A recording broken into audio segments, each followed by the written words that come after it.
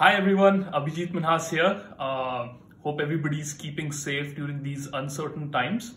I think just because of the amount of time we are spending inside, this is as good as a time as any to start my own YouTube channel. Just as a medium to share information, put out some videos, something which I've been doing in my blogs for a while now, but I think I'll start my own YouTube channel with more exercises and other rehab related videos. So today's topic of discussion is going to be shoulder impingement. Well, a lot of you see a lot of patients coming in with shoulder issues, and a lot of times the diagnosis for this is shoulder impingement. The reason we want to discuss this a little further is because it's not as simple. What impingement truly means in textbook definition is impingement or entrapment of one of the rotator cuff muscles between two bony ends of the shoulder every time you're trying to raise our arm up. Now, impingement itself is not a pathological issue because every time we raise our arms up in a healthy shoulder, we are always impinging the muscle itself. It's when there is excessive impingement which starts to cause shoulder pain, maybe partial strain or tear of the muscles is when it becomes a real problem.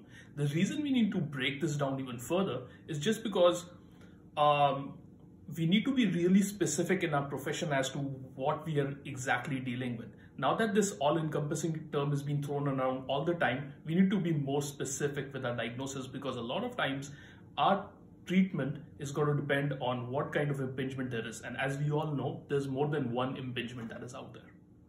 So instead of using just shoulder impingement, let's classify this a little more. So basically there are two types of impingements.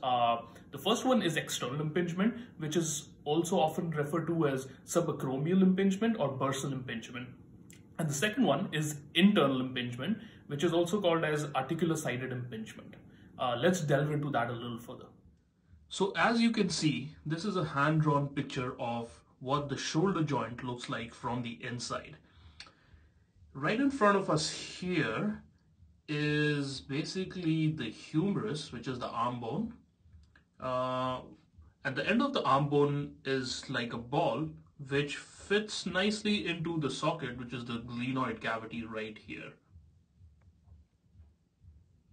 We have the rotator cuff muscles that are running right in between the acromion process right here and the head of the humerus. And this is the direction of the rotator cuff muscle.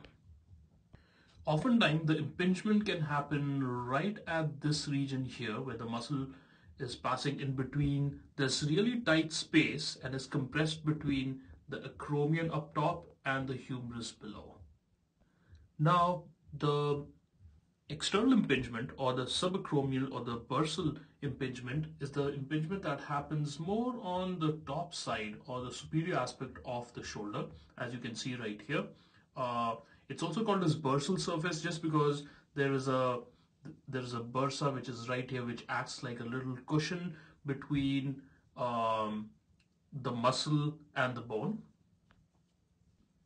On the other hand, internal impingement or the articular surface impingement happens more inferiorly right around here. The reason it's called articular is because the impingement happens between the posterior superior aspect of the glenoid and the undersurface of the rotator cuff. So as you can see, it is not the top part of the rotator cuff, but it's the one that is below. So on the next video, we're going to discuss various reasons why somebody could have impingement and how to differentiate if it is primary or, if it is external impingement or internal impingement and what are the various reasons for it. Hope you enjoy this video.